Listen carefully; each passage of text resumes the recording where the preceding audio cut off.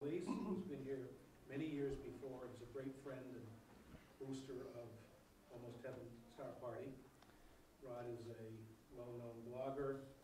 He's an expert in understanding how to make telescopes and observations understandable to amateurs, and especially bringing technology down to a level that people can make decisions on what makes sense to do, what buy, try, mainly try, because you got to keep on trying. So without further ado, I'd like to introduce Rod Mollise. Thank you, Alan. And let me just say the obvious, echoing what Bob said yesterday. I always feel great gratitude. I don't normally name all the organizers and the leading lights and the group that produces this wonderful star party, because every one of them does a terrific job. I do always single out Catherine Scott, because she always herds me around like a silly little chick, and I appreciate that. And I always recognize Elizabeth for being so silly, and that's okay. Anyway, I guess the elephant in the living room this time is we don't have Phil.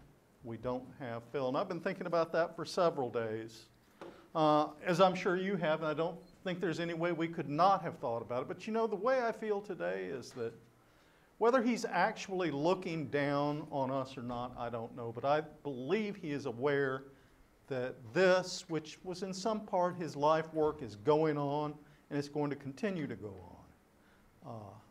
And that he's aware of this, and maybe he'll be back in the next go-around, I don't know, but thank you, Phil. We're going to do you proud from here on out. Thank you. Anyway, I was talking to your esteemed president last night, and we talked about various things, and I won't go into all the dirty details, but one of the things that he asked me was, what do I think is important in amateur astronomy, organized or not these days? And I said, what I've come to believe, and I've done it all. I'm an astronomy educator. I've had one foot in the pro camp and one foot in the amateur camp for a long time. I've written books. I've written and continue to write for our favorite magazine, Sky and Telescope. But all that subsumed and all that integrated, I think the most important thing is for amateur astronomy to be fun. That's what really matters. I mean, you can do what you want, take it as far as you choose, do as much science as you want, but it should be fun. And when it stops being fun, you need to do something about it, or you will leave our ranks, and I think you will wind up being sorry about that. This past year, starting in January, I began to feel different about a lot of things. And I won't bore you by going into some of the changes that I've experienced otherwise. I'm just going to talk about astronomy and how I feel different about it lately, at least for the time being, because that's what we're interested in today. So let's have at it.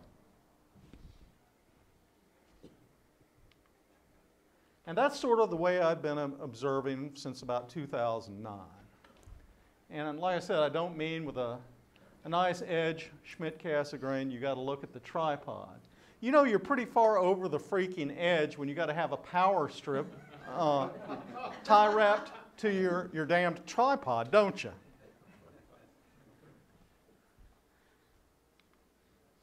I don't know how much of that you can see, but this was about as close to an eyepiece as I ever got, which wasn't close, about 20 meters away, with laptop running Sky Tools overlaid with Next Remote, a virtual telescope controller, and over here you had a display of the video coming out of a Malan-Cam Extreme, and you can't see it here, but there's a digital video recorder rolling and God knows what else. And that was cool. That was great. That was one way I was able to observe basically 2,500 objects over the course of about 3 years for what I call the Herschel Project. And I've seen some cool stuff, and you probably can't see much of it with all the ambient light. That's NGC 891, of course. And this past February, I knew things were changing for me. I knew things were changing a lot in every way, not just in astronomy, but in my life in general, in my outlook and my philosophy. and whatever. But I decided one last hurrah of the way I'd been doing things. I took a C11 and a big German mount and a ton of equipment and computers and everything else down to the Chiefland Astronomy Village.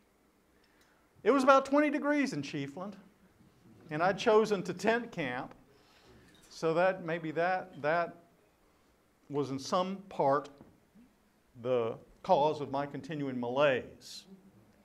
But I did some amazing things. This was one of the brightest objects that I imaged. This is the twin quasar in Ursa Major, magnitude 16.7. You probably can't tell because of the conditions in here, but this is a gravitationally lensed quasar. It's one object, but it appears double. It looks like two. And if you come up here and look at the computer, you can see that I was actually resolving it into two objects. And that was, frankly, one of the brighter ones. I kept going past magnitude 17, and I only quit because naturally, once you pass about magnitude 17, the list gets awful long. And I was frankly amazed at what today is a relatively small amateur telescope could do, an 11-inch telescope. But you know what? It just didn't seem to be enough. It just didn't seem to be enough. Something was wrong. Something was wrong in astronomy for me. And I was smart enough to know you better do something about it. I wanted to go back 20 years. Actually, I probably wanted to go back more like 40 years. But my list,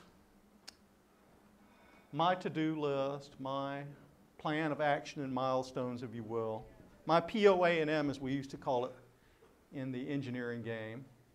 No computers, not completely, as you'll see, but certainly nothing wired up to your telescope or connected wirelessly, which is even worse.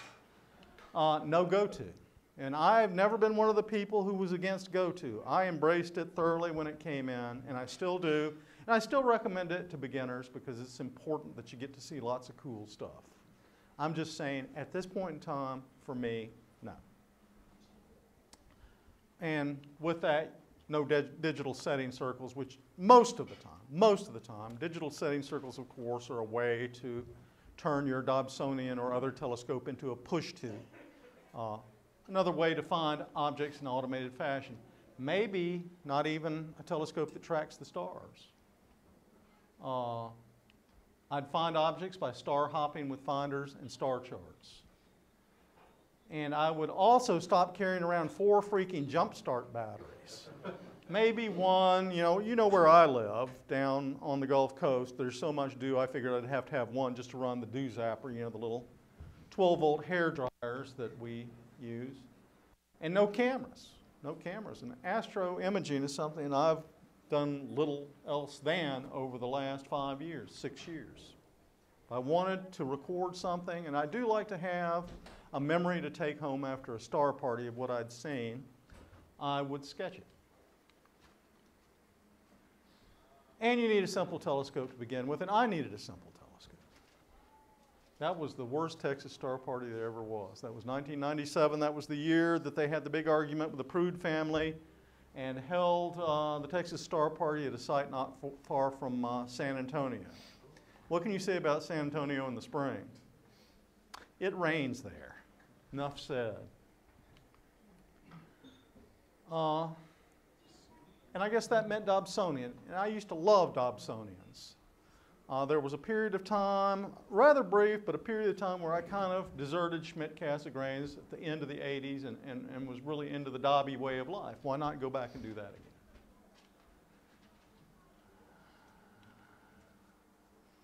This was what we used back then, the famous sonotube, solid tube scopes. And there's a lot to be said for solid tube Dobsonians.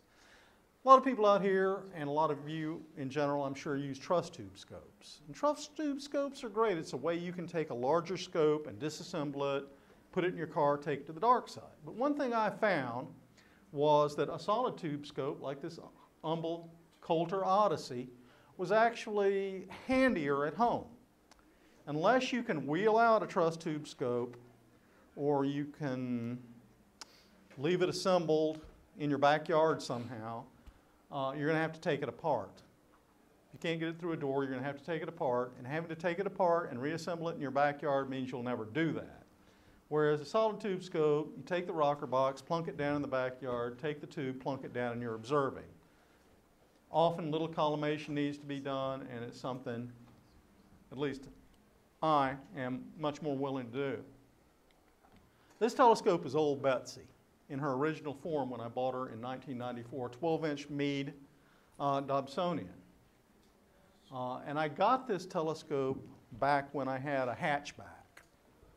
When I was forced to upgrade to an adult car, a Toyota Camry, she wouldn't fit, so I turned her into a truss tube scope. But you know what? I stopped using her at home, and that was a shame. And I wasn't wanting to repeat the same mistake when I'm going simple. And they're big ones.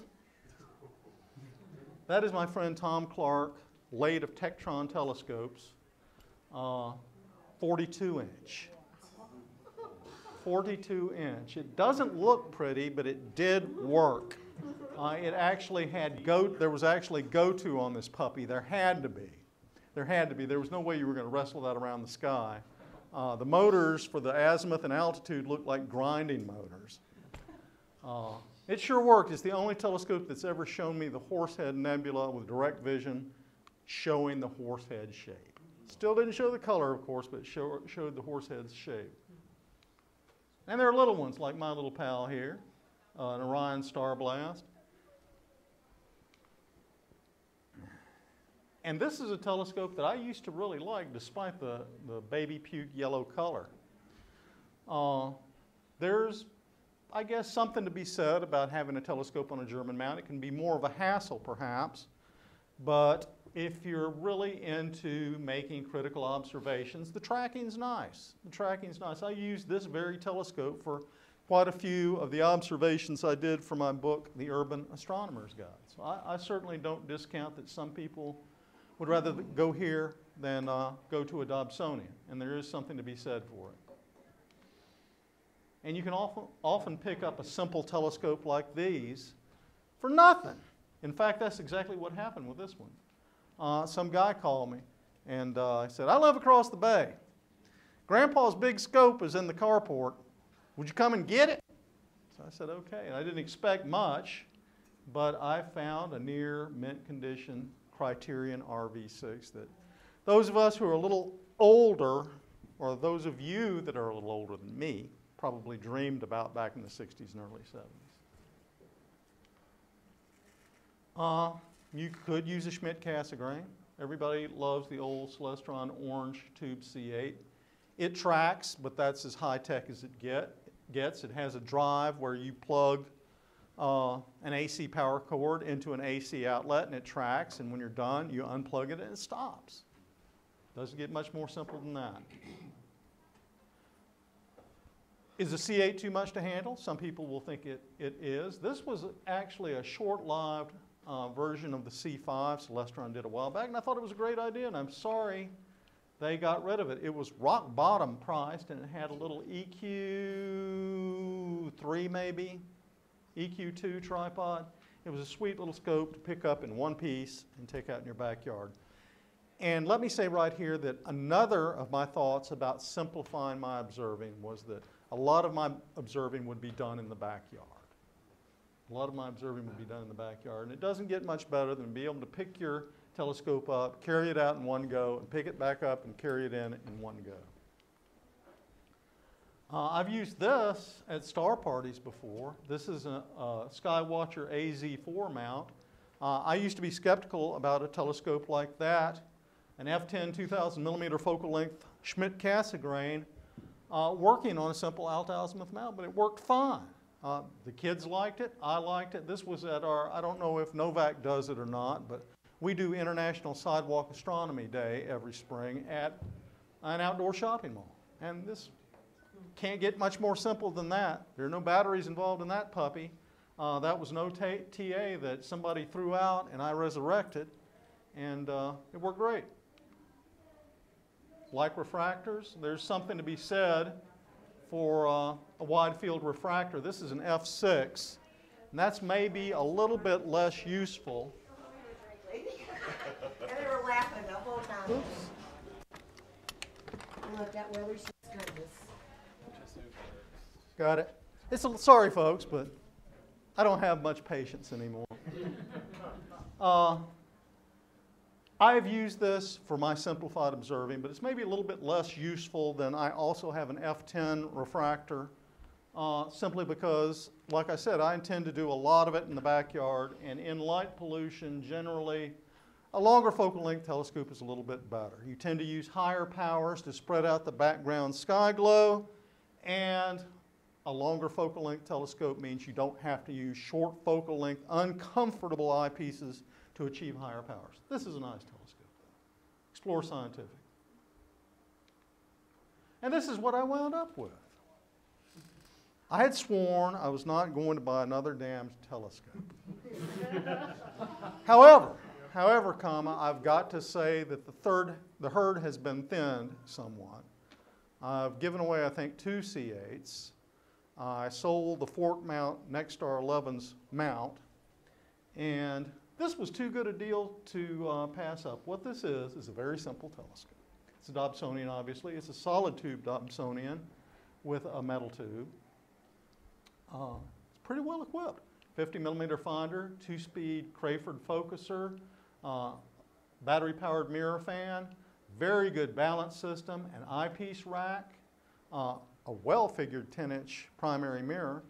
And I got this from a place called telescopes.com for $499 shipped. And I ordered it on Thursday morning, and it was on my door Saturday afternoon. And it was not a waste, I didn't think, if I were going to go down this path, because while I had an 8-inch f5 Dobsonian, if you're going to go in my backyard,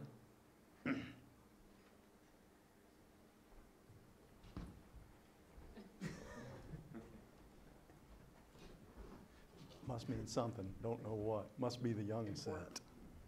Anyway, I don't know about your backyard, but I know I'm fairly lucky. Where I live now, I've got a zenith magnitude on a good night of about 5 or a little better. That doesn't sound spectacular, but I know a lot of you folks live with much worse. As you can see, I've got pretty open skies too. But even so, having not dark, but decent suburban skies, I found that 2 inches, I was pretty sure 2 inches of extra aperture would often help. So that's my big 10-inch. That's my big 10-inch. Of course, once in a while, I have to get out my old friend. She usually goes to the club side.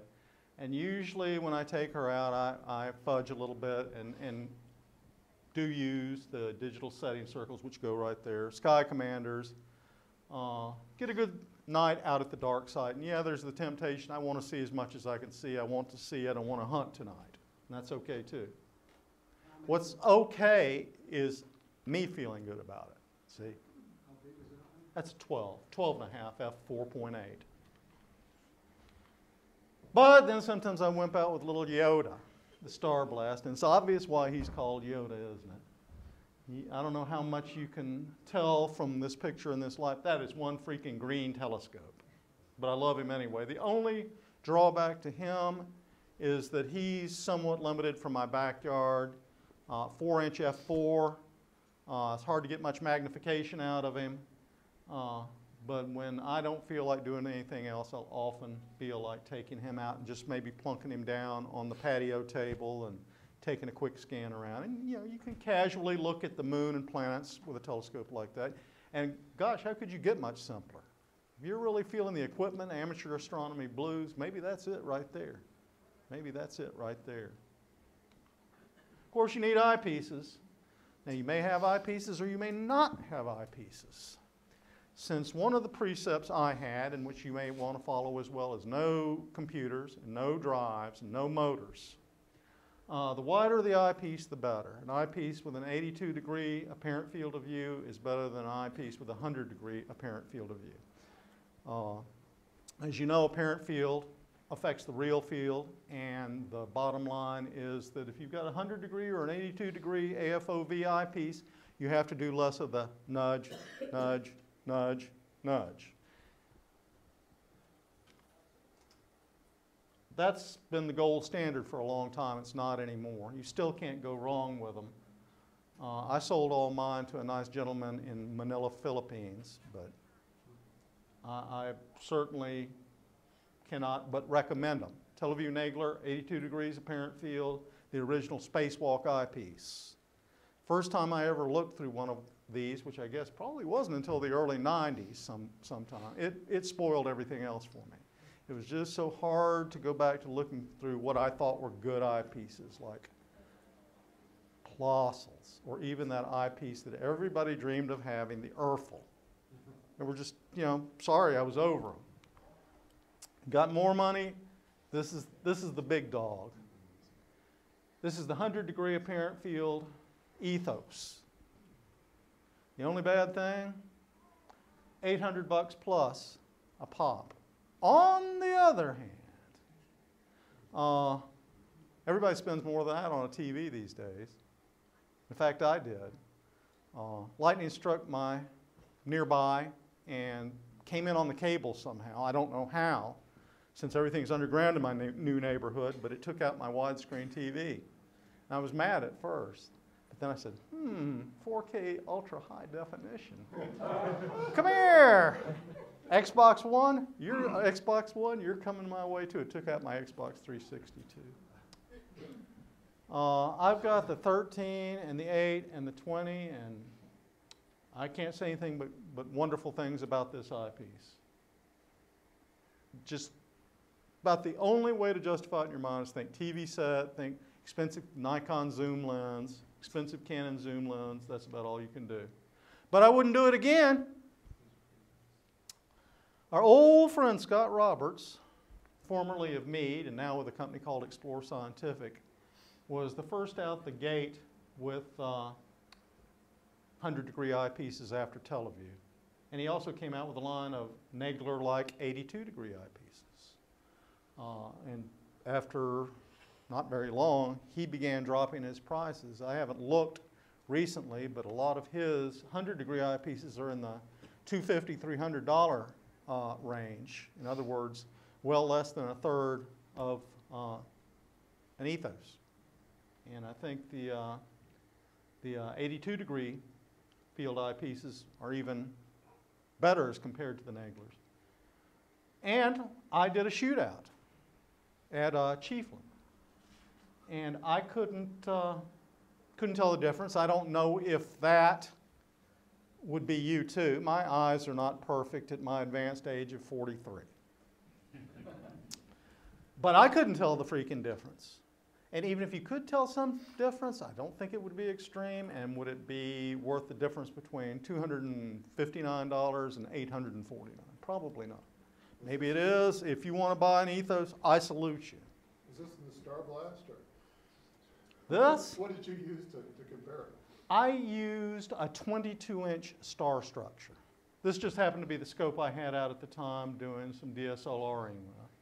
Now, a 22-inch star structure, which I think if you're after a fancy job, they're not simple telescopes. Go to and all the fixings, they're made of metal. You could do far worse than a star structure.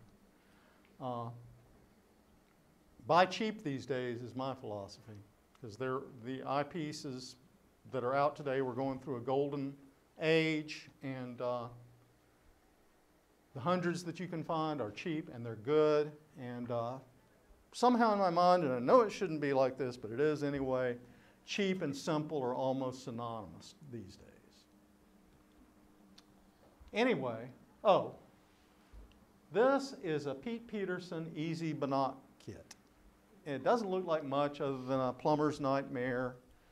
Those of you who are older than I am probably remember the pipe mounts that amateurs built in the 60s and 70s. This is a pipe mount binocular mount. And while it's very humble looking, I have never seen a binocular mount, and I include the most expensive parallelogram mount that works as well as that thing does, because it was well engineered. But the point to that is, one thing I have not mentioned is if you want to go super simple, binoculars.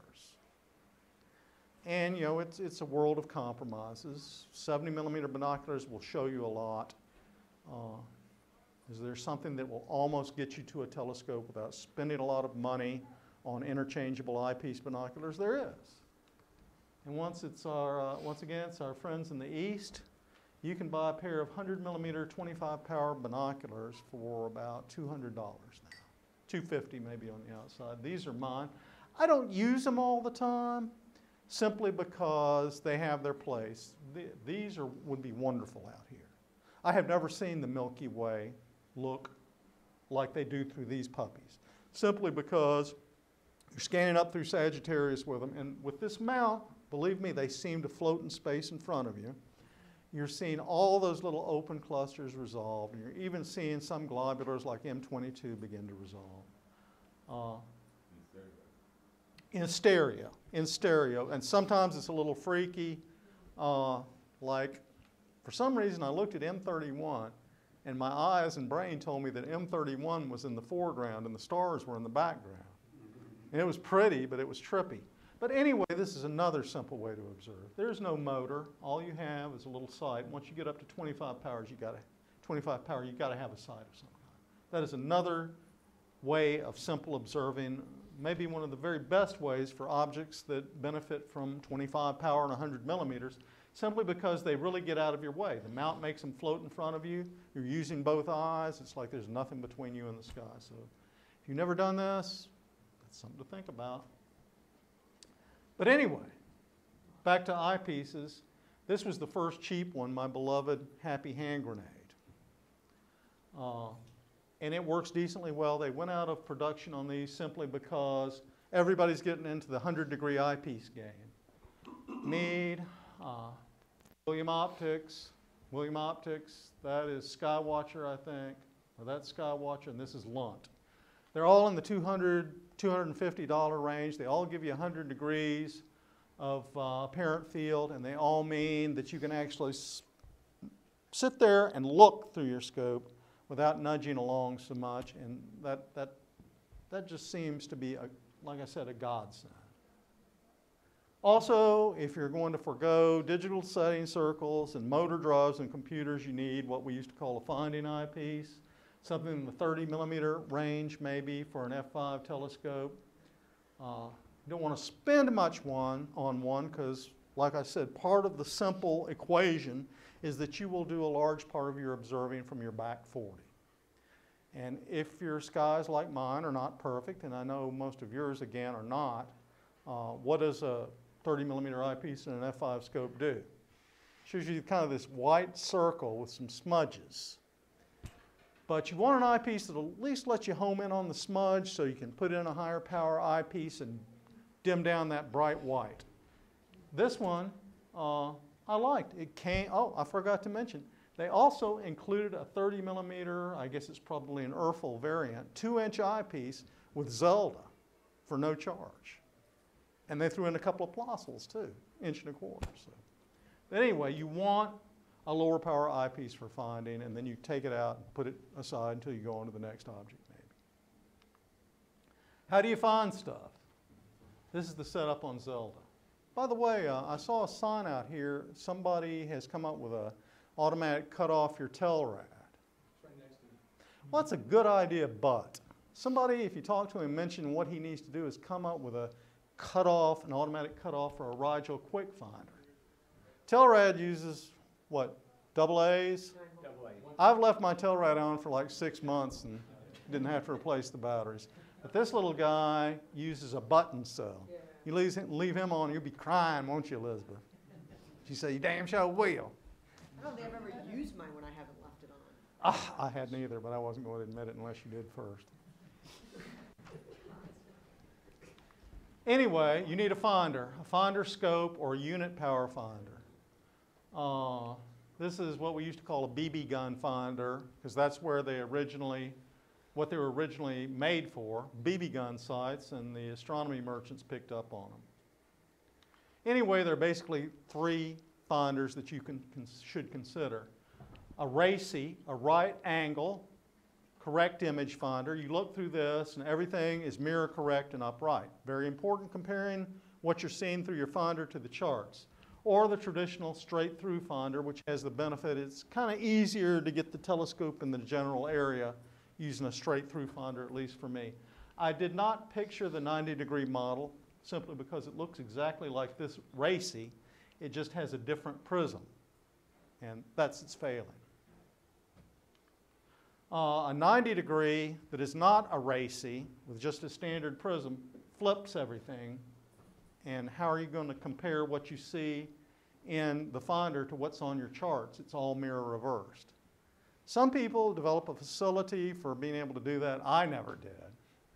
A 90 degree non-racy finder is only, repeat, only useful for objects that are bright enough that you can just look in the eyepiece and they happen to be in the field of the finder and you can make them out.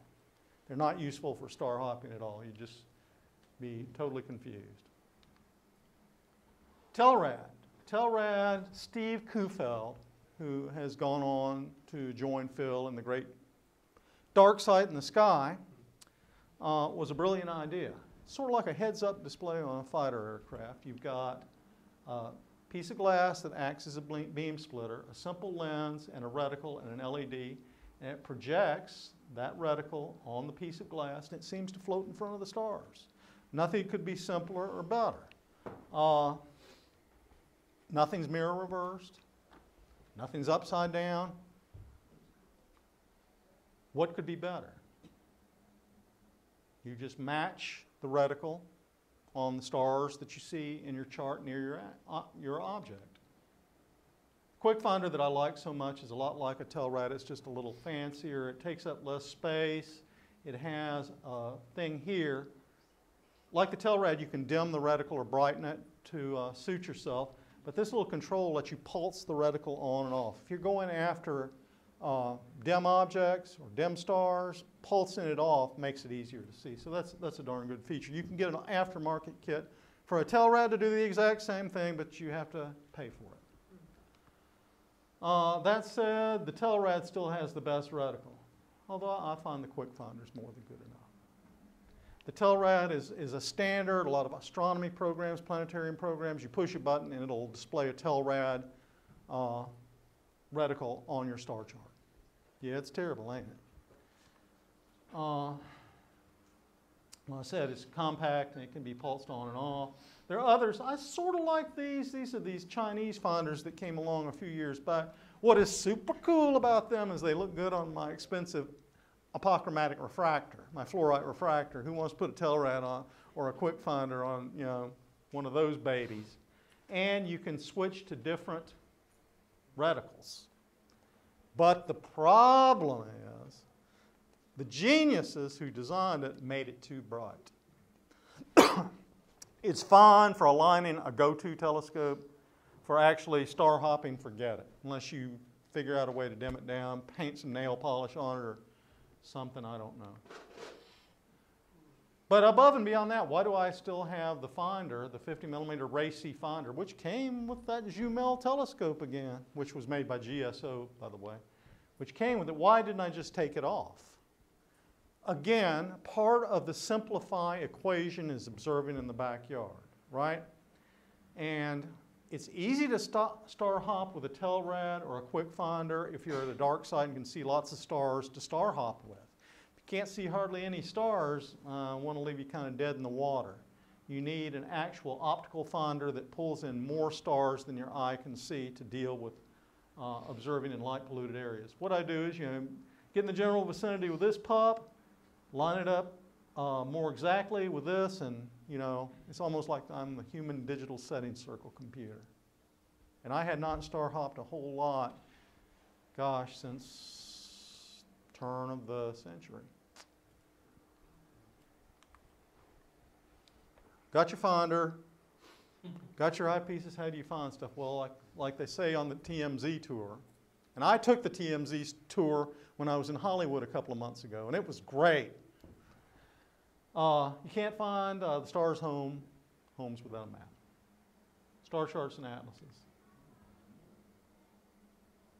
What else are you going to do? If you don't have a computer or DSCs, you're going to have to navigate just like we used to do before GPS in the cars with a map you got at the gas station. And I guess the baseline, and I really like it, is Sky and Telescope's Pocket Sky Atlas. It's reasonably deep, magnitude 8, 1,500 deep sky objects. A lot of the time, that's going to be all you really need. It was done almost perfectly. It only has one real drawback that makes me hate it with a passion. They put the guide to the constellations like 3 pages in instead of on the front piece. But can't have everything, I guess. The only other possible drawback to this is it's a little small, yay big. But the good part is you can stash it in one of your equipment cases and it'll always be there if you forget your big atlas. It's pretty. The colors are right. They don't disappear in a red light. You can see it's got a slew of objects. It's just, it's a little small, not bad. Very good compromise. Of course, this is the baseline, and it's been the baseline for how long? Crap, 20 years? 25 years? Longer than that, since those of you who are older than I am were buying the Bekvar Atlas. But Skalnate Pliso Atlas, I mean, this was the follow-on to that. The famous Sky Atlas 2000, magnitude 8.5, 2,700 deep sky objects. That'll usually suit you just about any night. Especially if you're in the simplify mode and you're probably not chasing quasars. You might want to see a few NGCs and your old friendly Messier objects. I doubt you'd need much else. And there's, of course, Uranometria 2000. It's considerably deeper at almost magnitude 10 and 30,000 deep sky objects, but it has a problem. Has anybody used it? What's the problem? There's 1 million pages in it. And you're going to hate yourself turning pages. Yeah, but, if I got to do dodges, I'll take out a laptop. I mean, it's a great atlas, and I have it, and I like it and all, but it didn't quite meet the simplify criteria. Flipping through the New York City phone book is not simplified.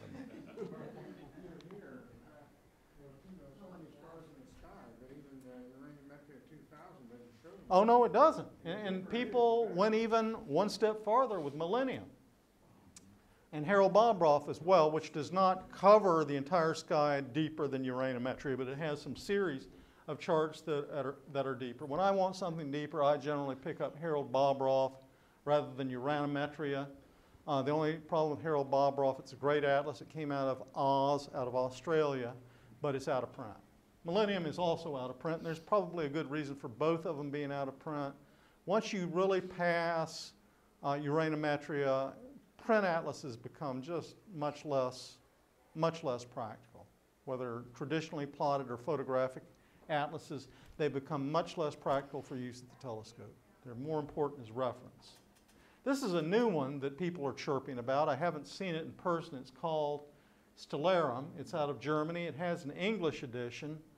It goes fairly deep, 9.5, 15,000 deep sky objects, large format. Its claim to fame is it has some of the features that Harold Bobroff had. It has ways of indicating if an object is visible in a certain size telescope, yada, yada, yada.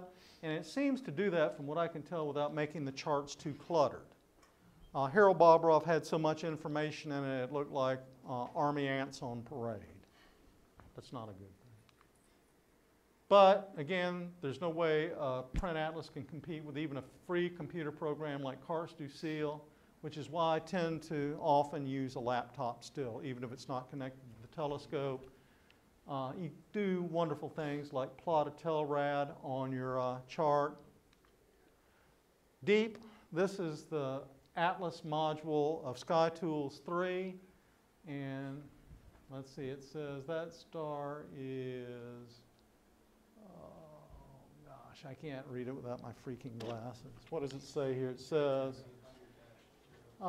magnitude 14.26. Now it would be hopeless really to produce a print atlas at magnitude 14.26, but that's just one of the brighter stars. You could keep going with this sucker. And of course, every deep sky object, every little PGC galaxy that you ever thought of or never thought of is plotted. So unless you know you're just going to be staying on the bright Messiers and brighter NGCs, in which case Pocket Sky Atlas or Sky Atlas 2000 are great, make your life real simple. If simplify still means you're going to go a little bit past that, probably a computer program is not a bad idea. But how do you put it all together? How do you find stuff? I noticed that one night. I don't think that's an actual plotted cluster. It's the question of God. Yeah, but I looked at it and I went, what? I looked back and said, should I be scared?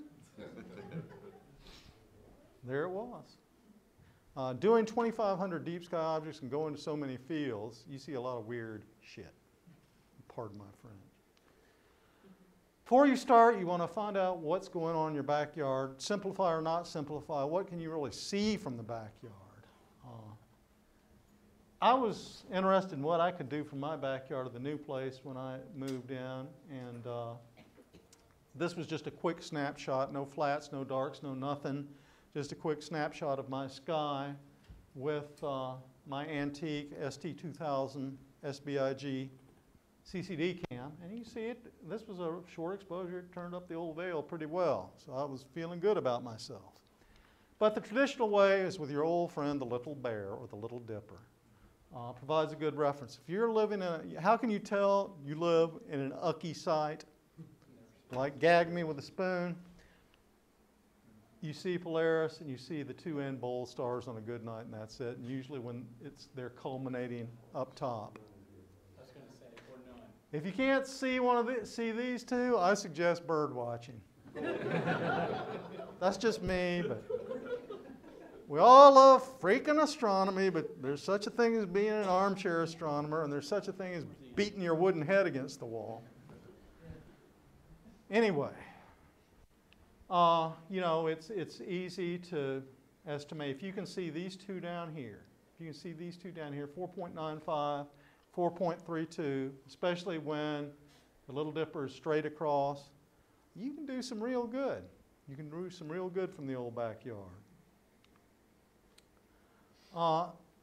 And nothing could be simpler than star finding by star hopping, although it takes everybody a little bit of time when they're a novice to glom onto the idea. I know it did me. I had no idea what to do and there was nobody to ask.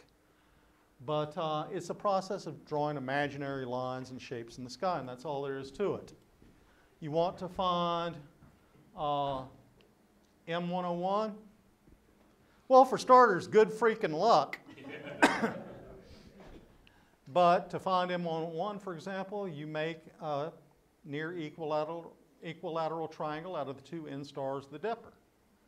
You want to find M94, which you can see from your backyard. I saw this from my urban backyard many a time. It's a very bright galaxy called the Croc's Eye, a Seifert type or disturbed galaxy. Peculiar galaxy rather, flat triangle with the two stars of Canis, if you can see them.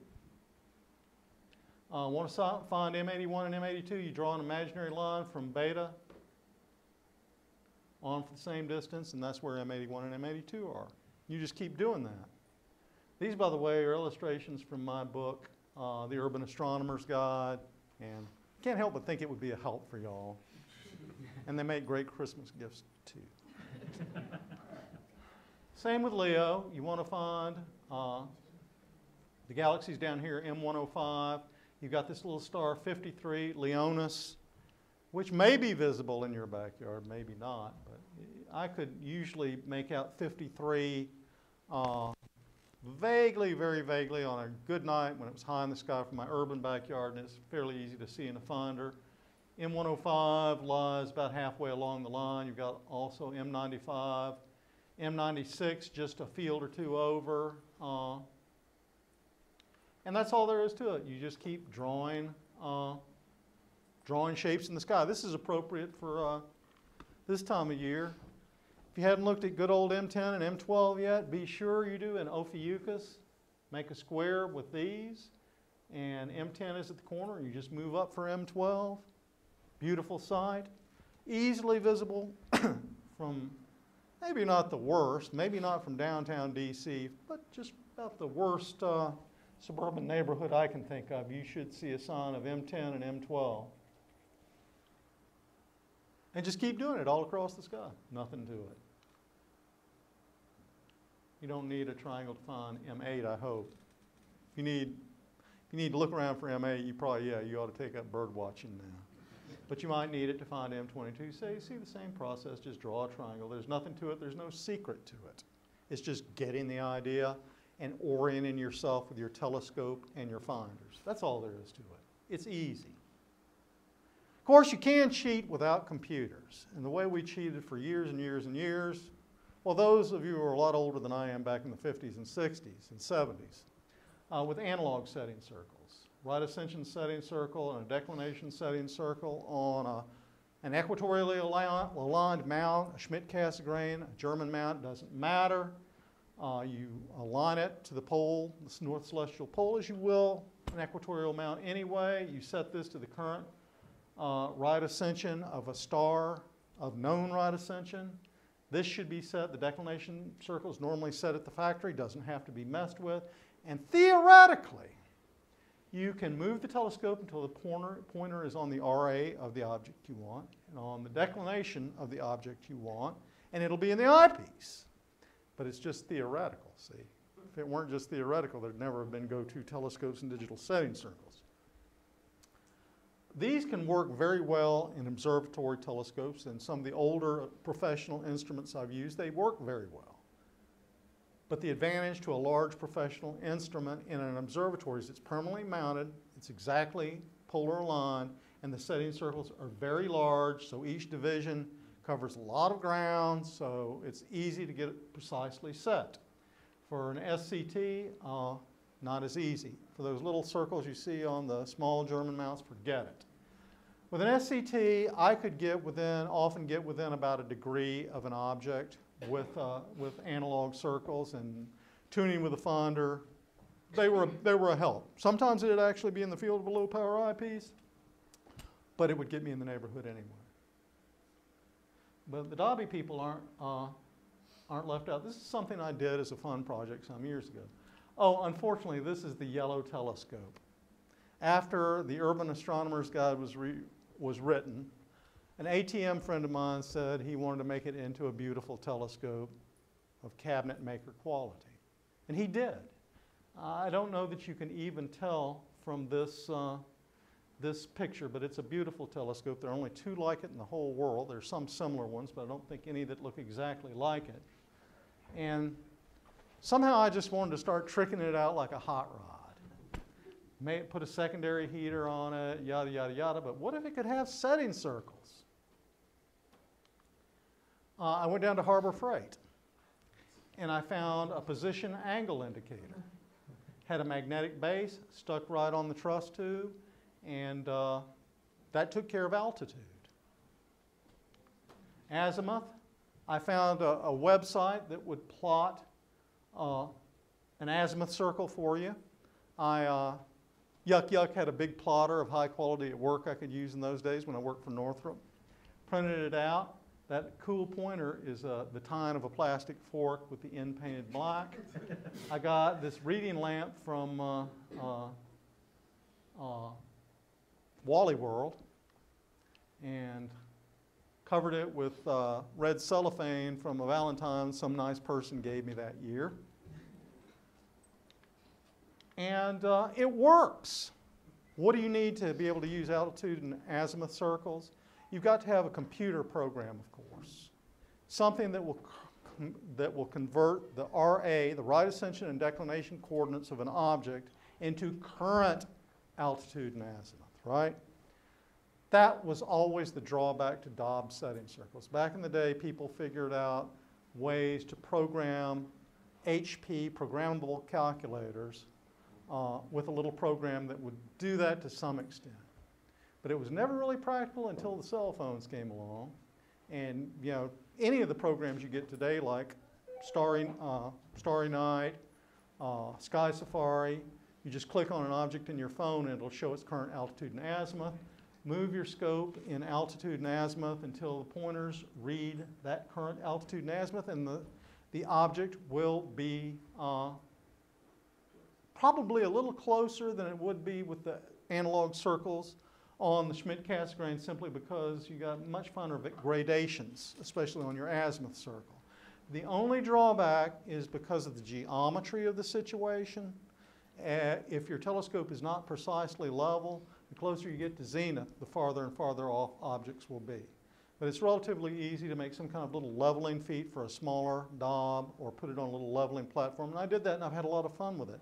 On those nights in the backyard when it's hazy, but you still want to get your butt out from in front of watching TMZ and see some stuff in the sky, but it doesn't look very practical to use even a 50mm finder, these will run down some objects with you. I've seen 40 or 50 objects in my backyard on a night like that just using those little analog circles. They cost nothing. Well, they cost $4.95 for that angle indicator from the Harbor Freight. I need to stay out of Harbor Freight. I'm going to buy a Chinese drill press one of these days. I'm probably going to regret it.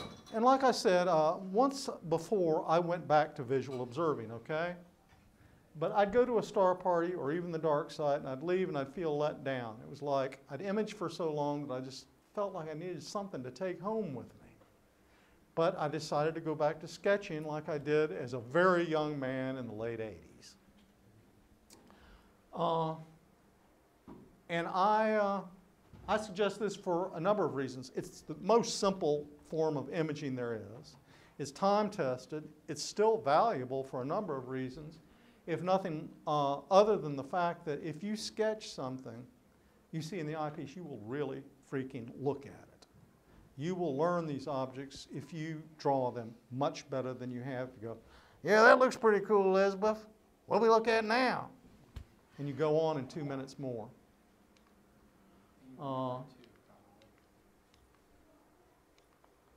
But more on that later. Before you even get to the drawing stage, you have to have stuff to look at. If you don't have stuff to look at, what are you going to do? Well, this time of year, you're going to go outside with your telescope. You're going to look at M13. You're going to look at M57. You might look at M22. And you might look at M92, maybe. But then you're going, well, I think I've seen it all for tonight. Wonder what's on TMZ. And you go right back inside. So you need a project. You need an observing list.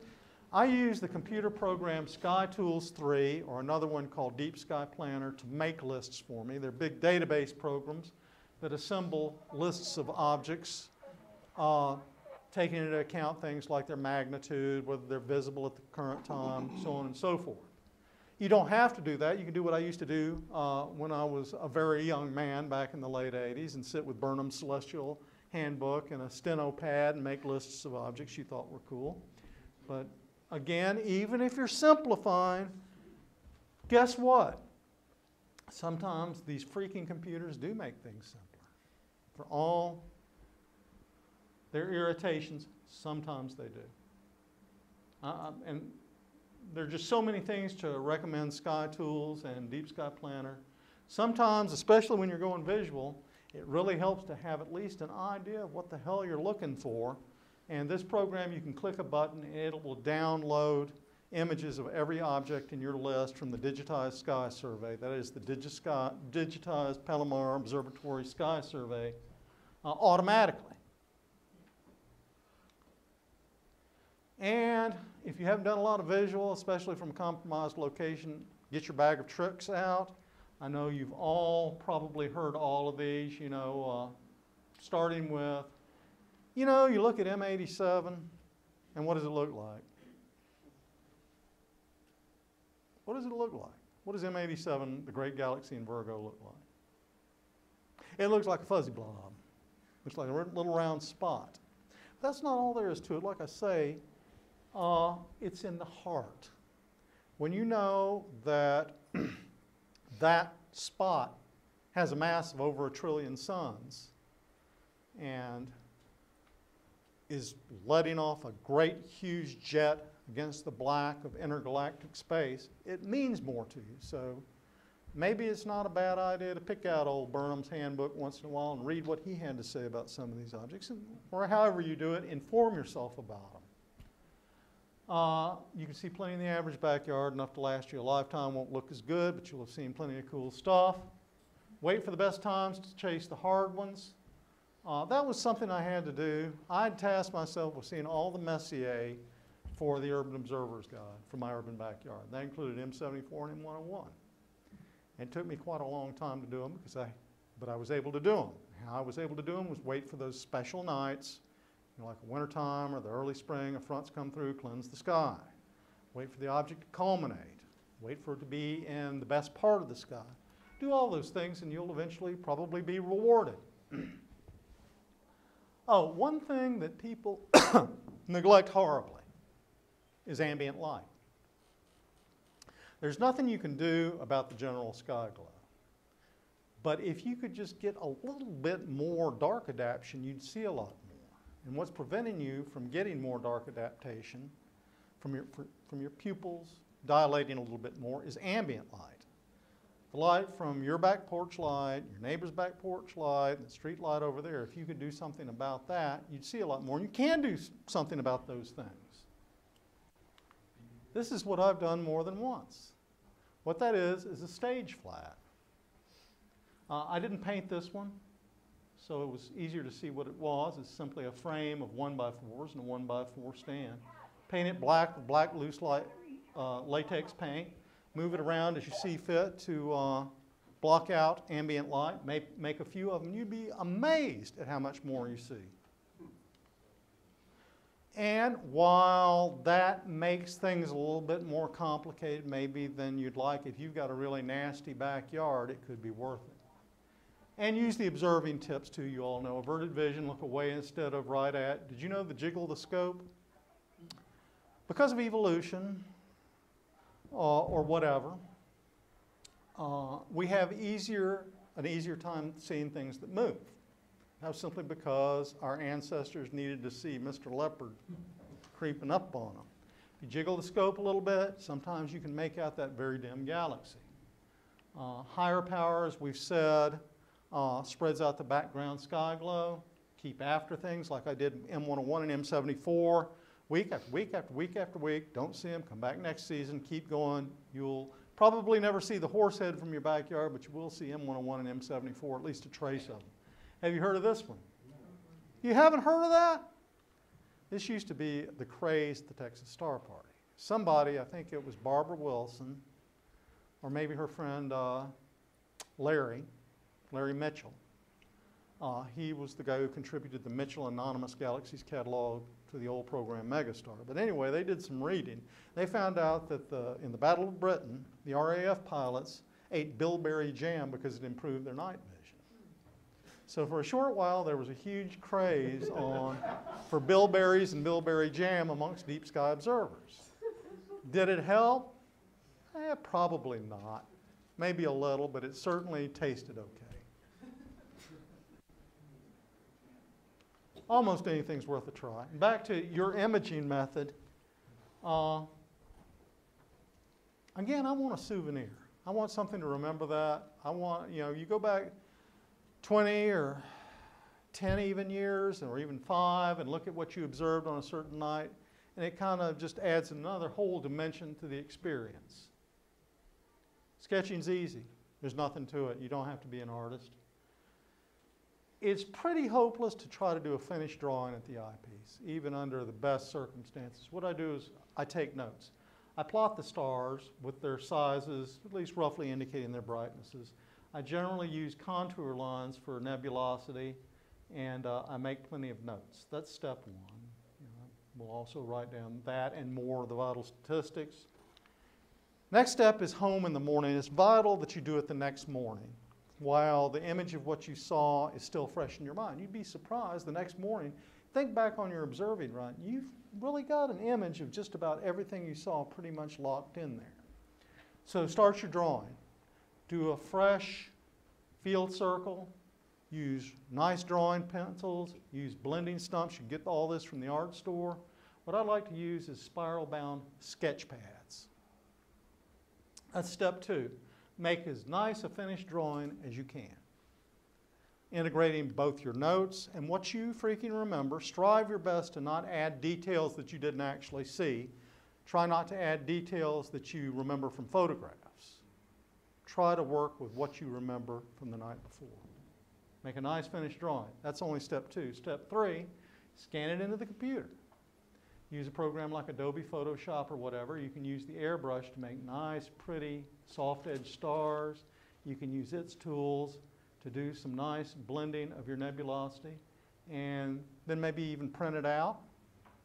There's some of those programs like Deep Sky Planner allows you to attach your drawings to its files, like you bring up the information on M82, and your drawing will be right there with you. Man, that's cool, but I do urge you to print them out. Can you overlay it on a picture? Sure you can, and people do that. People do that. People do that. Once you get something in the computer, you know, again, they don't always simplify, but sometimes they do make things, like I used to say in a former life, more, better, gooder. More, better, gooder. I'm having a ball again. I'm not saying, you may find out through the grapevine that I appeared at the Peach State Stargaze with a C-11 and a load of video gear. You know, part of the equation is that it has more to do with just than my general feelings about life in general and what I'm the kind of stage of life I'm on at the moment. It also has to do with lousy weather, bugs, heat, and clouds. When it's like that, I can convince myself to pull out a Dob. When it's not, I'm watching TMZ.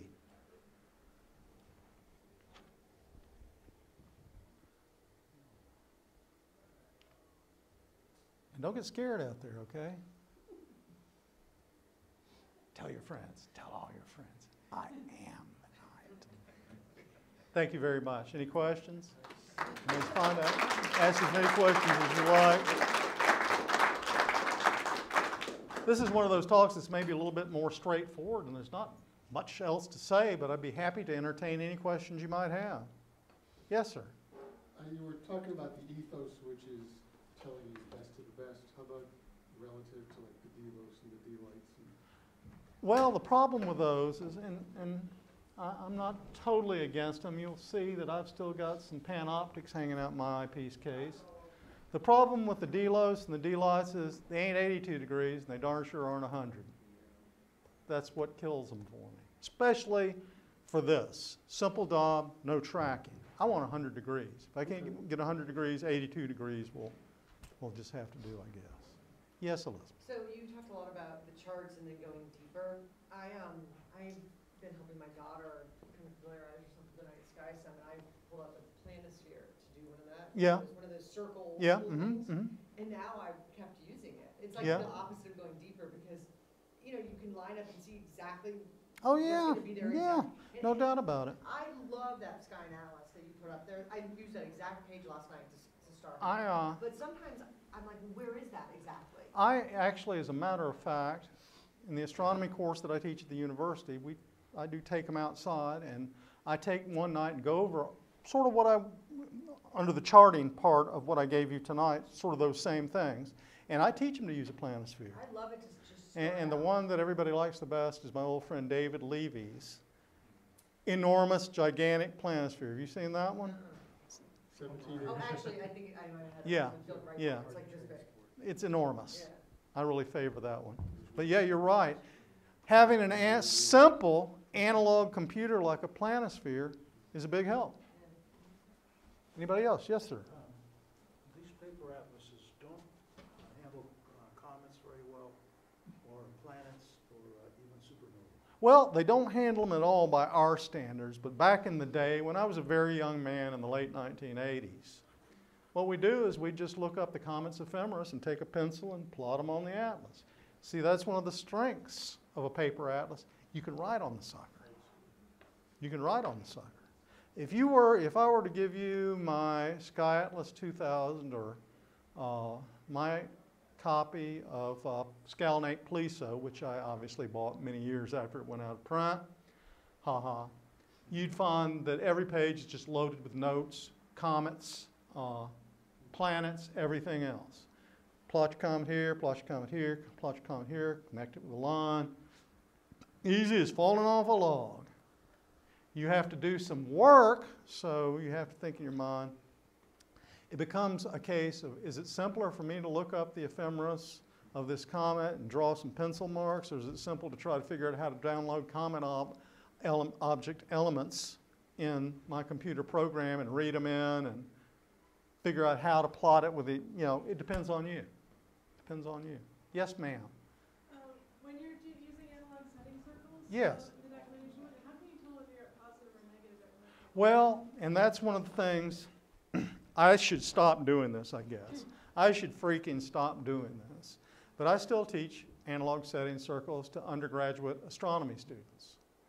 There used to be a thing like, well, they go on and become graduate astronomers, and there's still some professional observatories where they use it. Well, not true anymore, but I still teach it anyway because it teaches you something about the sky.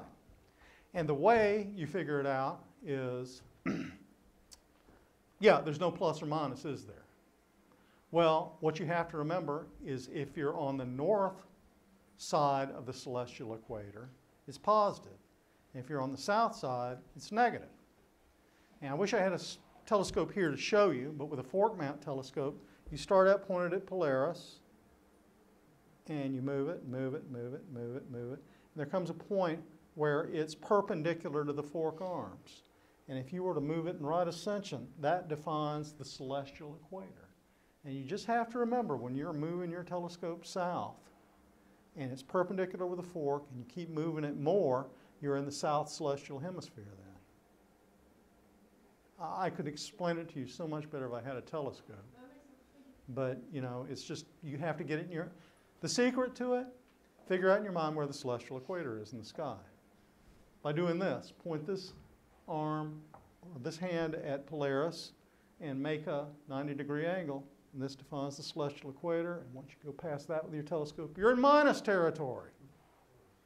Anybody else? Yes, sir.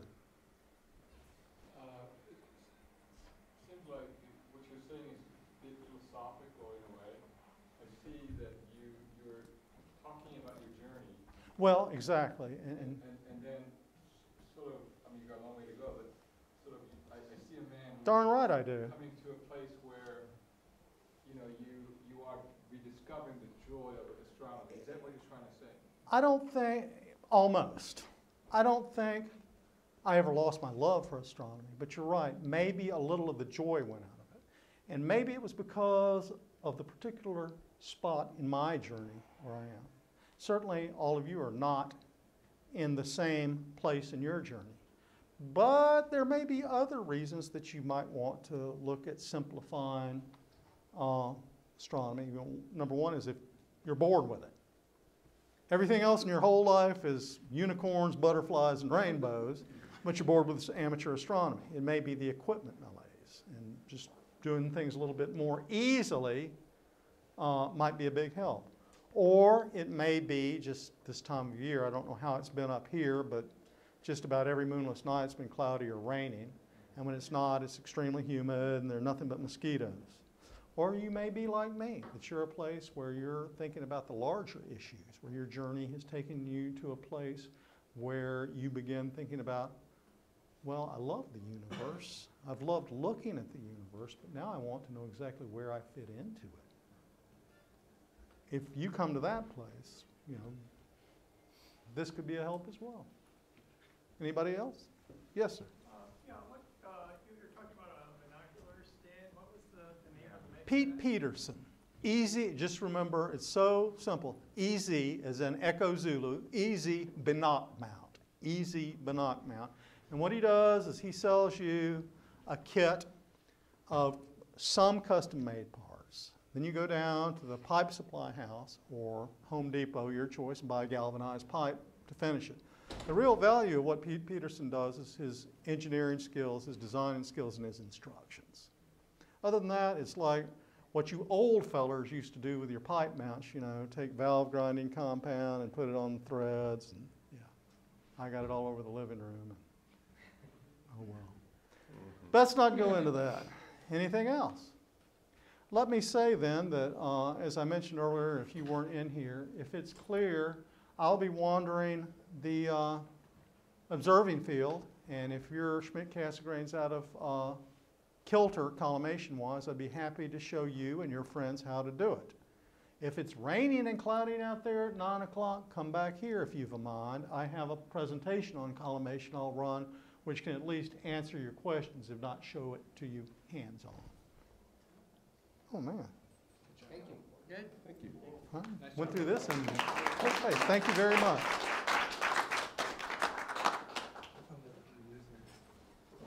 You're trespassing, rat breath. That just kills me.